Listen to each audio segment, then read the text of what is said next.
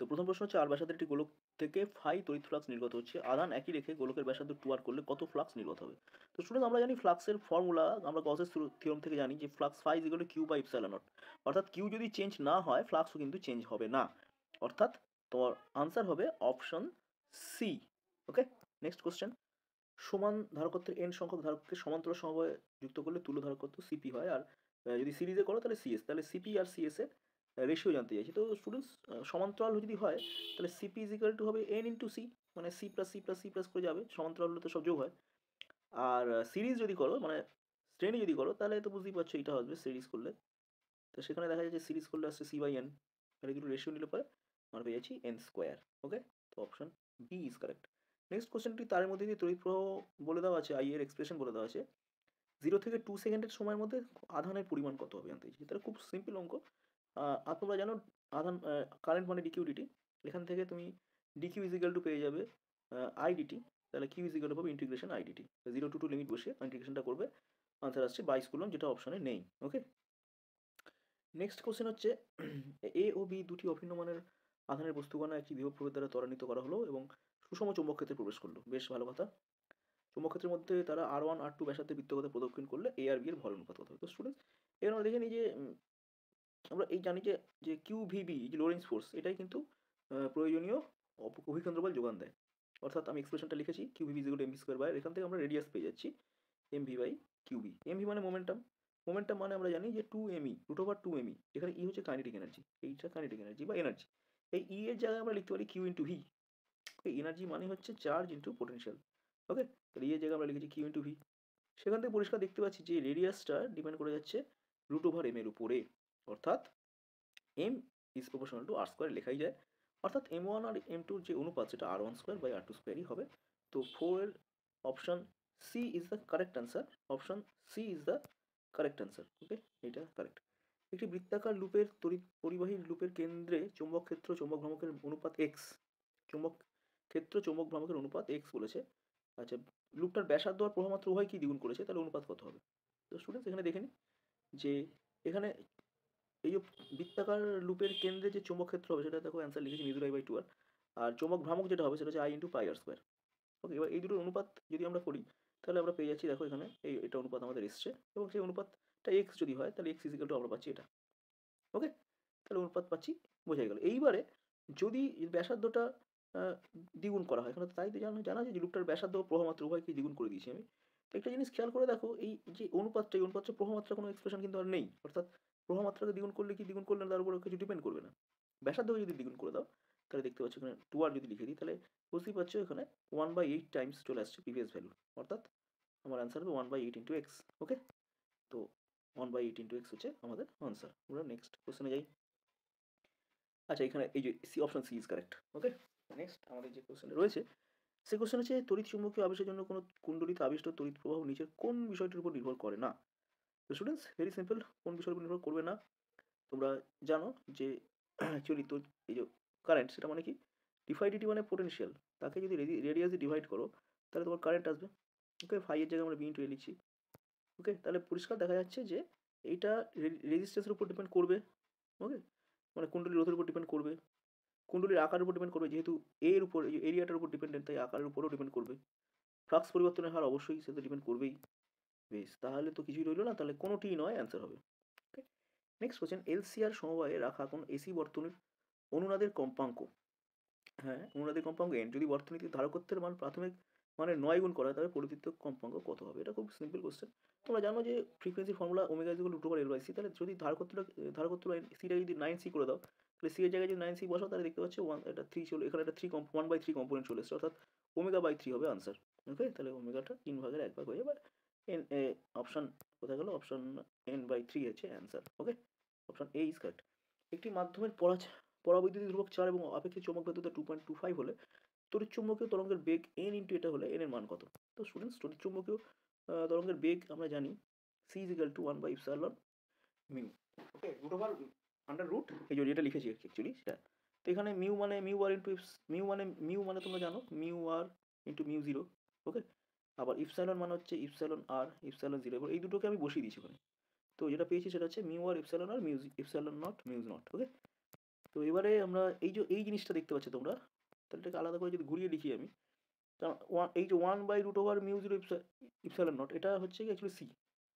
ওকে, তাহলে আমরা এইটার জায়গায় সি লিখে যদি দিই, তাহলে আমাদের রেশিও যেটা আসছে সি এর যে ভ্যালুটা সেটা কত চলে আসছে, তো দেখো সেখানে কিন্তু আমাদের চলেছে সি ইন্টু এটা।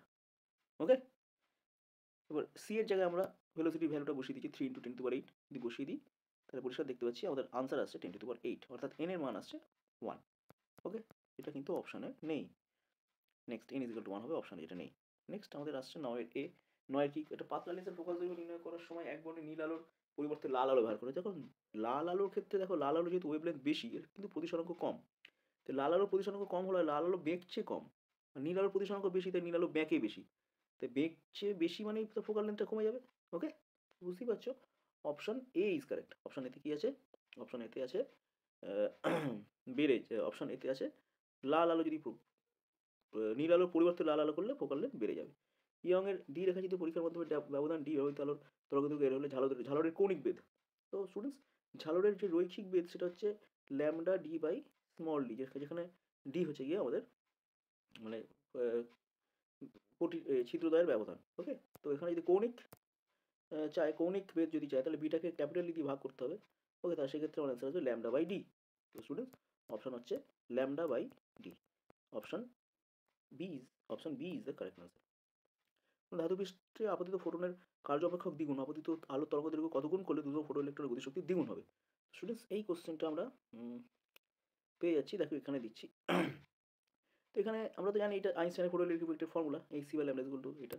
এবারে দেখো এখানে পরিষ্কার বলে দিচ্ছে যে আপতিত ফোটনের যে শক্তি সেটা কার্য অপেক্ষকের দ্বিগুণ বলেছে, রাইট? তাহলে দেখো এখানে তাই লিখেছে, আপতিত ফোটনের শক্তি কার্য অপেক্ষকের দ্বিগুণ। তাহলে কার্য অপেক্ষক যদি W হয়, যদি W0 হয় কার্য অপেক্ষক, তাহলে এইটা তো এনার্জি, এই এনার্জি আমরা 2W লিখবো, লিখলাম 2W লিখলে পরে আমরা Emax ইজিক্যাল পেয়ে যাচ্ছি W0, অর্থাৎ নির্গত ইলেকট্রনের ম্যাক্সিমাম গতিশক্তি হচ্ছে W0। বেশ ভালো কথা। নেক্সট আমরা ওকে এখানে জিজ্ঞেস করেছে যে আপতিত আলোর তরঙ্গদৈর্ঘ্য কত গুণ হলে দ্রুততম ইলেকট্রনের ফোটনের গতিশক্তি দ্বিগুণ হবে? বেশ, আমরা মনে করলাম n গুণ। n গুণে যদি হয় আপতিত আলোর তরঙ্গদৈর্ঘ্য, তাহলে আমার শক্তিটা হবে hc/n ল্যামডা হবে, কারণ তরঙ্গদৈর্ঘ্য n গুণ বলেছি, সেটাই আমরা লিখেছি hc/n ল্যামডা। খেয়াল করে দেখো এখানে আমরা hc/n ল্যামডা লিখেছি, n ল্যামডা। সেটা মানে কি, সেটা মানে হচ্ছে W0 কার্য অপেক্ষক প্লাস 2W0। কেন 2W0 লিখলাম? তার কারণ হচ্ছে এখানে বলে দেওয়া ছিল যে আপতিত আলোর তরঙ্গদৈর্ঘ্য কত গুণ করলে কার্য অপেক্ষক দ্বিগুণ হবে, সেই জন্য আমরা 2W0 বসিয়ে দিচ্ছি এখানে, রাইট? তাই যদি হয় আমরা দেখো এবার এটা পেয়ে গেলাম 3W0, তাহলে টোটালটা 3W0, আর এখানে 2W0/n পাচ্ছি, কারণ hc/λ মানে W0। ওকে, তাহলে ওই জায়গায় W0 বসিয়ে দিলাম, তাহলে এখানে পরিষ্কার W0 ক্যান্সেল আউট হয়ে গেল।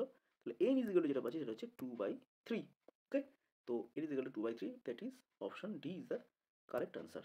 ওকে, নেক্সট আমাদের একটি জনক নিউক্লিয়াস থেকে আলফা কণা ও দুটি বিটা কণা একটি গামা কণা নিঃসৃত হলে আপত্য ইলেকট্রনের নিউক্লিয়াসটা কিরকম হবে? তো এখানে যেটা বলেছে দেখো খেয়াল করে, আলফা কণা যদি বেরিয়ে যায় তাহলে যে ভর স্টার্ট কমে যাবে, চার্জ 2 কমে যাবে। এরপর যদি দুটো বিটা কণা বেরোয়, তাহলে যথারীতি দুটো বিটা কণা যদি বেরোয়, এখানে দুটো বিটা কণার কথা লেখা আছে, তাহলে দুটো বিটা কণা যদি বেরিয়ে যায় তাহলে আবার কিন্তু চার্জ দুটোই বেড়ে যাবে, -n - 2 হয়েছিল, এটা আবার n-2 + 2 n হয়ে যাবে, অর্থাৎ আলটিমেটলি এই নিউক্লিয়াসটা আমরা পাবো। ওকে, তো option C is the correct answer. Okay, A B C is the correct answer. Next আমাদের কোশ্চেন হচ্ছে একটি পি টাইপ অর্ধপরিবাহী তৈরি করার জন্য বিশুদ্ধ সিলিকনের যে অপদ্রব্য, পি টাইপ করতে গেলে তখন ট্রাইভ্যালেন্ট দিতে হবে, অর্থাৎ অ্যালুমিনিয়াম দিতে হবে। নিম্নলিখিত কোনটি সাহায্যে উপগ্রহ যোগাযোগ করা হয়? অবশ্যই স্পেস ওয়েভ অর্থাৎ দেশ তরঙ্গ হবে এটা। ওকে, তো আমাদের এমসিকিউ এখানে শেষ হলো। তো সেকশন 2 এবার শুরু হচ্ছে। বলছে যে একটি বাক্যে প্রশ্নগুলির উত্তর দাও। জুল পার টেসলা এটা কোন ভৌত রাশির একক? দেখো এই কোশ্চেনটা কিন্তু আগের পেজেও আমরা সলভ করেছি। ওকে, তো এটা জানো তোমরা, জুল টেস ম্যাগনেটিক মোমেন্টের কিন্তু এটা একক, এর আগের পেজেই আমি এটা সলভ করেছি, এবং এটা এক্সপ্লেনেশনও আমি এর আগের যে ভিডিওটা রয়েছে এই ভিডিও তুমি ডেসক্রিপশনে দেখতে পাবে। আগের পেজ অর্থাৎ পেজ নাম্বার ফিজিক্সের পেজ নাম্বার 3তে এই একই কোশ্চেন ছিল, আমি এক্সপ্লেন করেছি সেখানে। নেক্সট কোশ্চেন হচ্ছে সাইক্লোট্রন কম্পাঙ্ক। সাইক্লোট্রন কম্পাঙ্কের ভ্যালু হয়েছে, এটা তোমরা বসিয়ে দিলে হবে, এবং এটা বসালেই হবে না, একটু বলে দিতে হবে কিউ কি, হ্যাঁ বি কি, এম কি, এগুলো বলে দিতে হবে। কিউ হচ্ছে যে পার্টিকেলটা মুভ করছে, রোটেট করছে, তার চার্জ এবং মাস, এম হচ্ছে তার মাস, বি হচ্ছে ম্যাগনেটিক ফিল্ড। ওকে, এগুলো বলে দিতে হবে। যদি একটি পরিবর্তী প্রমাত্রা এরকম হয় তাহলে তার আরএমএস ভ্যালু কত হবে? আরএমএস ভ্যালু হচ্ছে দেখো I1 R2 যদি হয় তাহলে আরএমএস ভ্যালু হচ্ছে I1² + R2, I2²/2। ওকে, নেক্সট আমরা চলে যাচ্ছি যে পরে যেটা রয়েছে 50 হার্জ কম্পাঙ্কের পরিবর্তী প্রবাহ 0 থেকে শীর্ষ মানে পৌঁছতে কত টাইম লাগে? 50 হার্জ যদি ওর কম্পাঙ্ক হয় বন্ধুরা, তাহলে দেখো এই যে গ্রাফটা দেখতে পাচ্ছ, শূন্য থেকে দেখো এই যে শূন্য থেকে ম্যাক্সিমাম লিমিটে পৌঁছাচ্ছে, এই দেখো কত সময়? t/4 সেকেন্ডে, t/4 সেকেন্ডে পৌঁছে যাচ্ছে। মানে একটা যে পর্যায়কাল তার 4 ভাগের 1 ভাগ সময় ও কিন্তু 0 থেকে পিক ভ্যালু রিচ করে যাচ্ছে। তার মানে আমার জানতে হবে যে এইটা কত। স্টুডেন্টস t/4 আমাদের মানেই হচ্ছে 1/4f। মানে যেহেতু আমরা জানি যে 1/t is equal to frequency, তাই না? তাহলে t is equal to 1/4f হবে, রাইট? মানে t is equal to 1/f হবে, সেখানে আমরা পেয়ে যাচ্ছি t/4 মানে হচ্ছে 1/4f।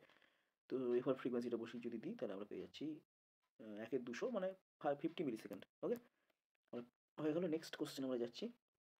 এই বর্ণহীন সাবানের বুদবুদকে জলে রাখলে বুদবুদকে সূর্যের আলোয় রঙিন দেখায় কেন? তো স্টুডেন্টস, সূর্যের আলোয় রঙিন দেখানোর কারণ হচ্ছে ইন্টারফারেন্স। ওকে, কিরকম ইন্টারফারেন্স? ধরো এইভাবে আমার আলো এসছে, এইভাবে ধরো আলো আসছে, এইভাবে একটা আলো আসছে, এর মধ্যে বহু রকমের আলো আছে, মানে বিভিন্ন কালারের আলো আছে। তো যখন আলোটা এভাবে এলো, একটু খেয়াল করে দেখো এই জায়গাটায় কিন্তু খানিকটা রিফ্লেক্ট হয়ে বেরিয়ে যাবে, এই আর সাবানের ফিল্মটাকে ভেদ করে যাওয়ার সময় খানিকটা রিফ্লেক্টেড হবে। রিফ্লেক্ট হয়ে যে এই যে এই জায়গাটা ছিল এইখান থেকে আবার কিন্তু ব্যাক করবে আলোটা। তাহলে দুটো আলো পেলাম আমরা, ঠিক আছে? দুটো আলো পেলাম। কোনটা কোনটা? আমরা পেলাম হচ্ছে একটা আলো এইটা, আর একটা আলো এইটা। এই দুটো আলো কিন্তু এবার ইন্টারফেয়ার করবে। কেন ইন্টারফেয়ার করবে? তার কারণ এই দুটো আলোর পাথ ডিফারেন্স রয়েছে। দেখো তুমি, এই দুটো আলোর পাথ ডিফারেন্স এইটুকু, এইটুকু কিন্তু ওদের পাথ ডিফারেন্স রয়েছে। এই পাথ ডিফারেন্সের উপর ডিপেন্ড করে ইন্টারফেয়ার করবে, বিভিন্ন রকম প্যাটার্ন ওটা দেবে। এটাও জানতে হবে যে এই আলোটা কিন্তু একবর্ণীয় আলো নয়, যে আলোটা গেছে সেটা একবর্ণীয় আলো নয়। ওকে, এটা বিভিন্ন বর্ণীয় আলো। তার ফলে এ কিন্তু বিভিন্ন রকম ওয়েভলেন্থের মধ্যে ঢুকে বসে আছে, রাইট? তো ঢুকে বসে থাকার জন্য কি হবে, এইখানে যখন পড়ে এইভাবে যখন ইন্টারফেয়ার করতে যাবে তারা ওয়েভলেন্থ ওয়াইজ কিন্তু ইন্টারফেয়ার করবে, ওয়েভলেন্থ ওয়াইজ ইন্টারফেয়ার করবে, বিভিন্ন রকম ওয়েভলেন্থের জন্য তারা ইন্টারফেয়ার করবে এবং যথারীতি বিভিন্ন কালার শো করবে, বিভিন্ন কালারের ইন্টারফারেন্স, বিভিন্ন কালারের ব্রাইটনেস আমরা দেখতে পাবো, ফলে বিভিন্ন কালার, ভেরিয়াস কালার আমরা দেখতে পাবো। তো এক কথা যদি বলতে হয় তাহলে তোমায় বলতে হবে ইন্টারফারেন্স বা ব্যতিচার, এবং এখানে ছবিটা তুমি এইভাবে এঁকে দিতে পারো। ওকে, ছবিটা দেখে নাও একবার। এই হচ্ছে ছবি। এবার এটা ইনসিডেন্ট রে বলে দেবে, এটা আপতিত রশ্মি, প্রতিফলিত রশ্মি। আর প্রতিষ্ঠিত রশ্মি ব্যাক করছে, back by the medium. Back করার সময় দুটো y1 আর y2 ইন্টারফারেন্স হচ্ছে, এখানে y1 আর y2 ইন্টারফারেন্সের জন্য ঘটনাটা ঘটছে। ওকে, নেক্সট থিনের অর যেটা রয়েছে বন্ধুরা, থিনের অরের কোশ্চেন হচ্ছে, থিনের অরের কোশ্চেন হচ্ছে 20 সেন্টিমিটার এবং 25 সেন্টিমিটার ফোকাস দৈর্ঘ্যের দুটো উত্তল লেন্সকে পরস্পরের কানেকশনে যদি রাখি তাহলে কত হবে লেন্থ? তোমরা এই জন্য এই ফর্মুলা ইউজ করবে। এই ফর্মুলা ইউজ করলে পরে তোমরা দেখতে পাচ্ছি যে 1/f ইজিক্যাল টু যেটা পাচ্ছি 9 ডায়োপ্টার আসছে আনসার। ওকে, নেক্সট আমাদের চলে যাচ্ছি ওদের এটা বাইনারি টু ডেসিমাল কনভার্সন। তোমরা সকলে যেন কী করে করতে হবে আমরা তো পরে দেখিয়ে দিয়েছি, তোমরা একটু দেখে নাও। ওকে, তো 20 এটা আমাদের আনসার। ওকে, নেক্সট আমরা চলে যাচ্ছি আমাদের নেক্সট পেজে। ওকে, তো নেক্সট পেজে আমরা চলে যাচ্ছি গ্রুপ বি।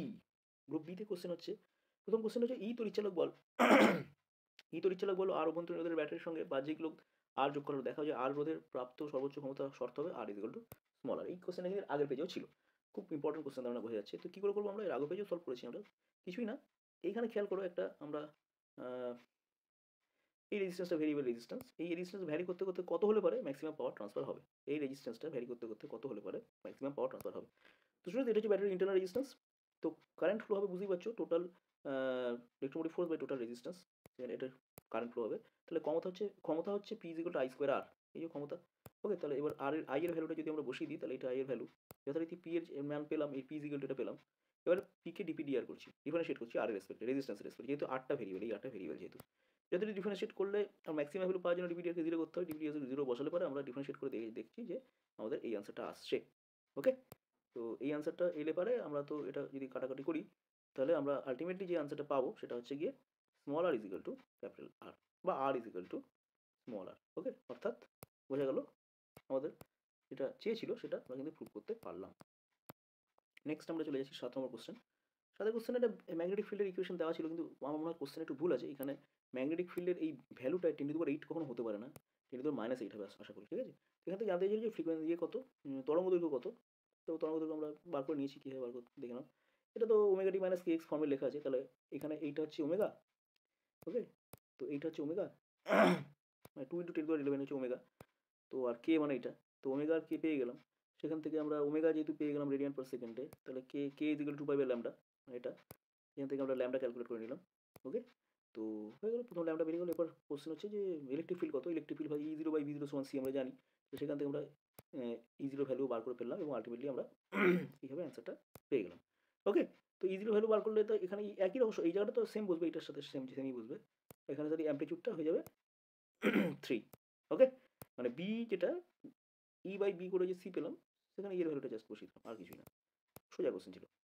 নেক্সট আমরা যে কোশ্চেনে যাচ্ছি, নেক্সট কোশ্চেন হচ্ছে, এখানে নেক্সট কোশ্চেন যেটা দিয়েছে বন্ধুরা, এই তেজস্ক্রিয় নিউক্লিয়াসের নিউট্রন প্রোটন অনুপাতের কী পরিবর্তন হবে যদি নিউক্লিয়াস থেকে একটি বিটা কণা নির্গত হয়, একটি পজিট্রন নির্গত হয়। স্টুডেন্টস, নিউক্লিয়াস থেকে যদি বিটা কণা নির্গত হয় কী হবে, নিউট্রনটা কিন্তু ভেঙে যায়। নিউট্রন দেখো একটা প্রোটন আর একটা বিটা তৈরি করছে, অর্থাৎ বিটা কণা এইভাবে নির্গত হয়, একটা নিউট্রন থেকে ভেঙে বিটা তৈরি হয়। তাহলে মানে কি, একটা প্রোটন তৈরি হয়ে গেল, অর্থাৎ N/P রেশিওটা কিন্তু কমে গেল। যেহেতু প্রোটন বেড়ে যাচ্ছে তাই N/P রেশিওটা কিন্তু কমে যাবে ক্ষেত্রে।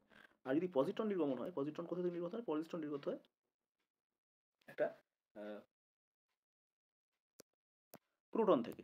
তো প্রোটন থেকে কীভাবে পজিট্রন বেরোয় খেয়াল করে দেখো, প্রোটন থেকে একটা নিউট্রন তৈরি হলো, একটা পজিট্রন তৈরি হলো। ওকে, তো এখানে বুঝতেই পারছো যে নিউট্রন বেড়ে গেল বা নিউট্রন তৈরি হলো, অর্থাৎ N/P রেশিওটা কিন্তু তাহলে বেড়ে যাবে যেহেতু নিউট্রন বেড়ে গেল। বোঝা যাচ্ছে এই জায়গাটা থেকে? ওকে, তো নেক্সট কোশ্চেন বলছে হাইড্রোজেন পরমাণুতে 8 দাগের কোশ্চেন, গ্রুপ বি 8 দাগের কোশ্চেন। একটি তেজস্ক্রিয় নিউক্লিয়াস হয়ে গেল, অথবাতে কোশ্চেন আছে হাইড্রোজেন পরমাণুতে একটি মাত্র ইলেকট্রন আছে অথচ তার বর্ণালীতে অনেকগুলো লেখা থাকে কেন? তো স্টুডেন্টস, হাইড্রোজেনের পরমাণুতে একটা ইলেকট্রন থাকতে পারে ঠিকই, কিন্তু সেটা বিভিন্ন শক্তি স্তরে থাকতে পারে সেটা। তাই এই বিভিন্ন শক্তি স্তর থেকে কোনো একটা শক্তি স্তর থেকে যদি অপেক্ষাকৃত কম শক্তি স্তরে ইলেকট্রনটি সঞ্চার হয় তাহলে বিভিন্ন বন্ডের রেখা দেখা যায়। ওকে, মানে মনে করো এটা হাইড্রোজেনের নিউক্লিয়াস, এখানে ধরো একটা ইলেকট্রন আছে, এবার এই ইলেকট্রনটা যে এখানেই থাকবে তার মানে নেই। এই যদি খানিকটা এনার্জি পায়, ধরো যতটা এনার্জি পেয়ে ইলেকট্রনটা হাওয়া হয়ে যাবে, মানে একদম ছেড়ে দেবে, তার থেকে ধরো কম এনার্জি পেয়েছে, ঠিক আছে, তাহলে তো ইলেকট্রনটা একটু হায়ার স্টেটে চলে যাবে, তাই না? আরেকটু যদি পাই তাহলে আরেকটু হায়ার স্টেটে যাবে, অর্থাৎ ইলেকট্রন বিভিন্ন রকম হায়ার স্টেটে থাকতে পারে এবং হায়ার স্টেট থেকে বিভিন্ন রকম স্টেটেও জাম্পও করতে পারে। একটা ইলেকট্রন কিন্তু হায়ার স্টেট তো বিভিন্ন হতে পারে, সেই জন্যই একটা ইলেকট্রন হলেও যেহেতু বিভিন্ন স্তরে থাকতে পারে ইলেকট্রনটা, তাই ও বিভিন্ন বন্ডের রেখা দেখা যাবে। ওকে, নেক্সট কোশ্চেন আমরা চলে আসছি। 9 যে কোশ্চেনটা ছিল, বলছি যে একটি বিস্তার বিরূপিত তরঙ্গের সর্বনিম্ন বিস্তার যদি আমরা 15 ভোল্ট আর 3 ভোল্ট, তাহলে বিরূপাঙ্ক নির্ণয় করো, মানে মডুলেশন ইন্ডেক্স বার করতে হবে। সকলে জানো মডুলেশন ইন্ডেক্সের ভ্যালু হচ্ছে ম্যাক্সিমাম অ্যাম্পলিটিউড মিনিমাম অ্যাম্পলিটিউড বিয়োগফল আর ম্যাক্সিমাম অ্যাম্পলিটিউড মিনিমাম অ্যাম্পলিটিউডের যোগফল দিয়ে যদি রেশিও নাও তাহলে চলে আসবে, অর্থাৎ মডুলেশন ইন্ডেক্স চলে আসবে 2/3। ওকে, এর সাথে অর একটা ছিল, ভূমি তরঙ্গের মাধ্যমে বায়ুর মধ্য দিয়ে বেশি দূর পর্যন্ত সঞ্চার সম্ভব নয় কেন? তো শুনে একটা ভূমি গ্রাউন্ড ওয়েভ, এখানে যদি বারবার তুমি ওয়েবটাকে হাই ফ্রিকোয়েন্সি ওয়েবকে যদি ট্রান্সফার করতে যাও, তাহলে যথারীতি এখানে কিন্তু পোল তৈরি, বিভিন্ন রকম পোল, ধরো এটা ধরো নেগেটিভ, তো তাহলে যথারীতি এখানে পজিটিভ একটা পোলারিটি তৈরি করবে, এটা নেগেটিভ এখানে একটা পজিটিভ পোলারিটি তৈরি করবে, এখানে নেগেটিভ এটা পজিটিভ পোলারিটি ইন্ডিউস করে ফেলবে, ঠিক আছে, কারণ এখানে একটা পোলারাইজেশন হবে।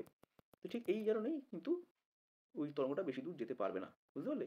এইখানে যদি আটকেই যায়, এখানে যদি আটকেই যায়, ধরো এখানে যদি এইভাবে আটকেই যায়, বুঝতেই পারছো? হ্যাঁ, তাহলে এগোবে কী করে? এখানে এই চার্জগুলোকে ধরে রাখবে না, তো পোলারাইজেশনের জন্য এটা হয়। ওকে, তো এটাও এক ধরনের পোলারাইজেশন বলা যায় এটাকে। ওকে, তো পোলারাইজেশন হচ্ছে এর উত্তর, সমবর্তন আমরা লিখেছি। নেক্সট কোশ্চেন, গ্রুপ সিতে আমরা চলে যাব। গ্রুপ সি, আচ্ছা গ্রুপ সি পরের পাতায়, গ্রুপ সি। স্টুডেন্টস, প্রথম কোশ্চেন হচ্ছে গ্রুপ সি সমবিভব তল কাকে বলে, প্রমাণ করো যে বলরেখাগুলি সমবিভব তলকে ছেড়ে। এটা খুব সোজা কোশ্চেন, বইতে পেয়ে যাবে, খুব কমন কোশ্চেন এটা। তড়িৎ কাকে বলে, প্রমাণ করো। ই সুষম তড়িৎ ক্ষেত্রে পি ভ্রামক বিশিষ্ট তড়িৎ লম্ব থেকে থিটা কোণে বিক্ষিপ্ত করতে কার্য হচ্ছে পি ডট ই, এটাও তুমি বইতে পেয়ে যাবে, তবু আমি এটা করে দিয়েছি একটুখানি। তুমি দেখো এই হচ্ছে ওয়ার্ক ডান, মানে কি টাউ ইন্টু ডি থিটা। এমনিতে ওয়ার্ক ডান মানে হচ্ছে এফ ডট ডিআর, তাই তো? ওয়ার্ক ডান মানে হচ্ছে এফ ডট ডিআর, কিন্তু যখন এটা টর্ক থাকবে তখন ওয়ার্ক ডানটা কী হবে, ওয়ার্ক ডান তখন টর্ক থাকলে পরে ওয়ার্ক ডান হয়ে যাবে work done is equal to torque into D theta.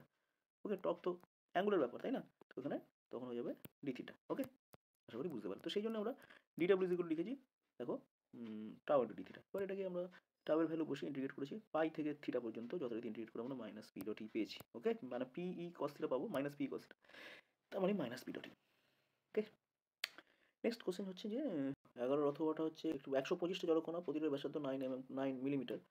আচ্ছা, জুড়ে দিয়েছে, জুড়ে একটা বড় ফোঁটা হয়েছে, সেই ফোঁটাটার বিভব কত হবে আর সেই ফোঁটাটার ধারকত্ব কত হবে?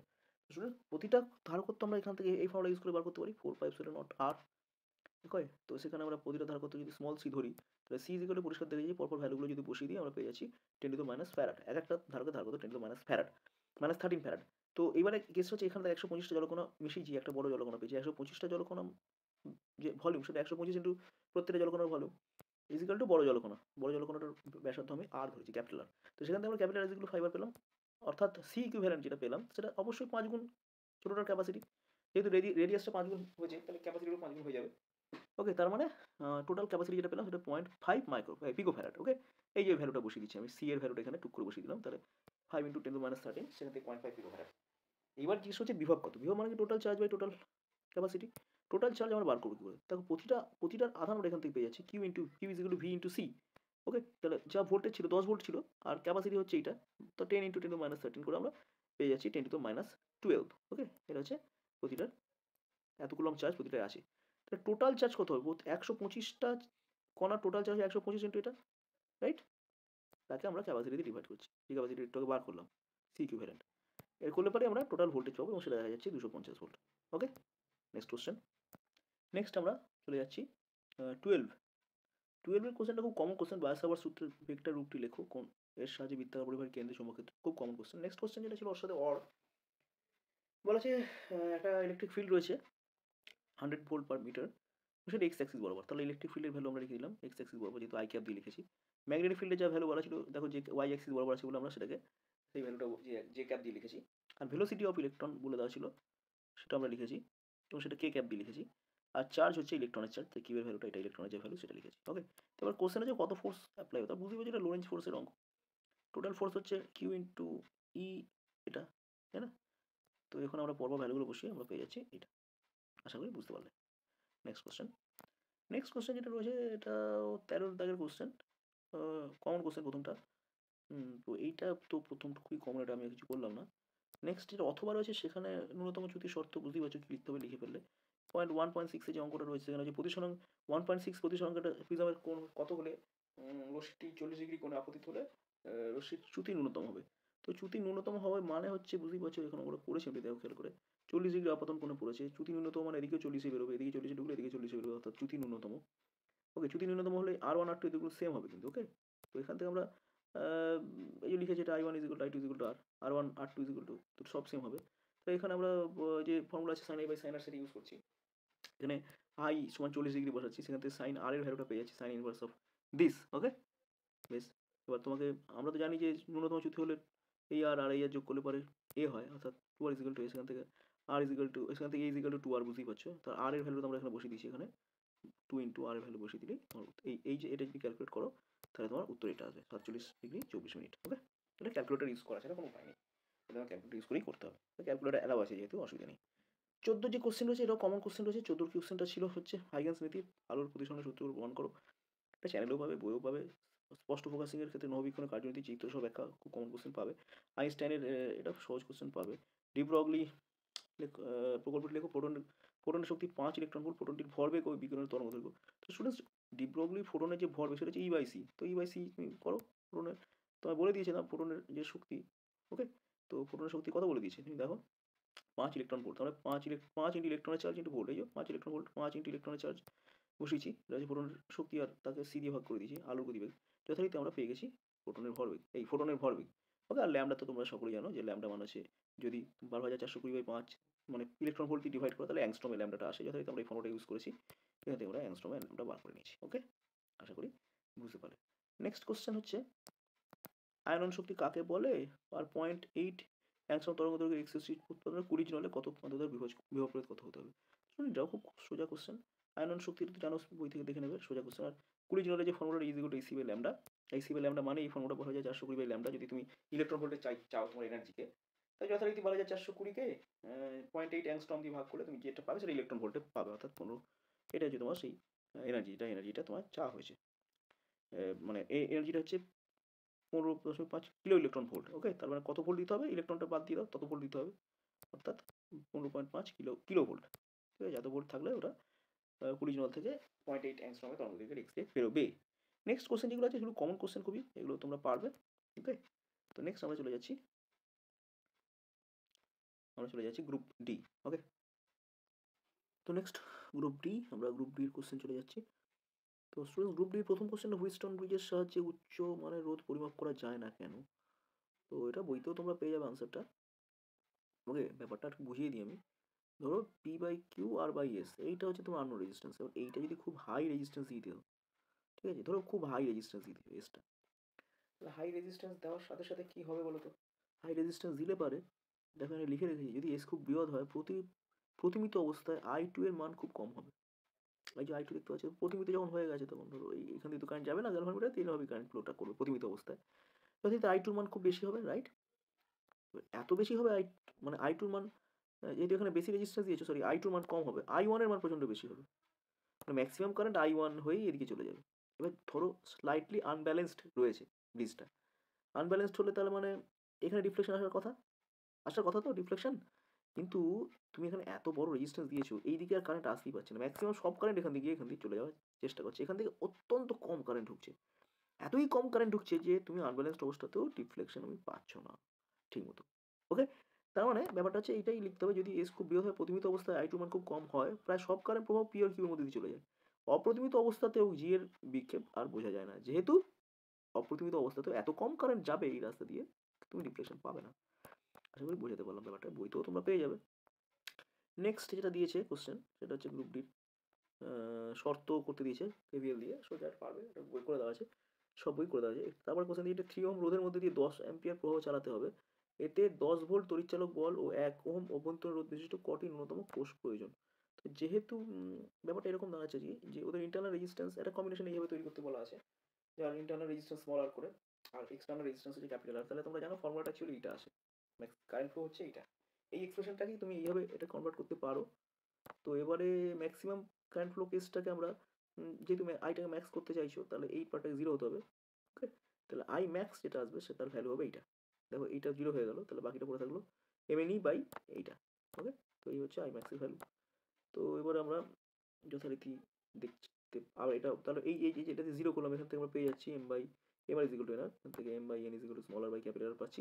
তাই 1/3 বসিয়ে দিলে পর এম ইজ ইকুয়াল টু 3 পাচ্ছি। ওকে? তাহলে এই এম ইজ ইকুয়াল টু 3 টা এবার এখানে বসিয়ে দিচ্ছি। যদি এম ইজ ইকুয়াল টু 3 বসিয়ে দিই এই জায়গাটায়, তাহলে আমরা পেয়ে যাচ্ছি 3n স্কোয়ার বাই ই, যথারীতি এক্সপ্রেশনটা আসছে। তো তারপর আমরা ওপরে যদি ভ্যালুগুলো বসিয়ে দিতে পারি, তাহলে দেখতে পাচ্ছি 5n, n is equal to 2, n is equal to 2 যদি হয় তাহলে m ইজ ইকুয়াল টু 6 হবে। অর্থাৎ তোমার তিনটে এরকম রো হবে, প্রতিটা রোতে দুটো করে ব্যাটারি এইভাবে থাকবে। টোটাল ব্যাটারি থাকবে হচ্ছে 6টা করে, সরি তিনটে দুটো n ইজ ইকুয়াল টু 2, তার মানে তোমার প্রতিটা রো 6টা এরকম রো থাকবে। যেহেতু m ইজ ইকুয়াল টু 6, 6টা রো থাকবে, 1 2 3 4 5 6, 6টা রো থাকবে। প্রতিটা রোতে দুটো করে ব্যাটারি থাকবে। টোটাল ব্যাটারির সংখ্যা হবে 12টা। ওকে? তো এইটা দেখে নাও। যদিও অঙ্কটার যে বক্তব্য ছিল সেই বক্তব্য থেকে কিন্তু এটাই করতে হবে সেটা কিন্তু বোঝা যাচ্ছে না। বক্তব্যটা আরেকটু পরিষ্কার হওয়া উচিত ছিল। অঙ্কটা কোশ্চেনের বক্তব্যটা, কোশ্চেনের স্টেটমেন্টটা আরেকটু পরিষ্কার হওয়া উচিত ছিল। নেক্সট আমরা চলে যাচ্ছি 20 প্রেমিকের দক্ষিণাত্য যুগ। এটা খুব কমন কোশ্চেন। এটা কুণ্ডলী সাবেশঙ্কের সংজ্ঞা দাও, চিত্র সহজ। এগুলো প্রত্যেকটা খুব কমন কোশ্চেন। সিটটা খুব কমন কোশ্চেন। তামার চাকতি বলেছে, আমরা সাধারণত এরকম স্পোকওয়ালা দিয়ে রিং দেখে থাকি, বা একটা রডকে ঘুরতে দেখেছি এইভাবে। তামার চাকতিকে তো দেখিনি। তো ব্যাপারটা একই হবে। দেখো না আমি কীভাবে করেছি এটাকে আনসার। দেখো এটা চাকতি নিয়েছি।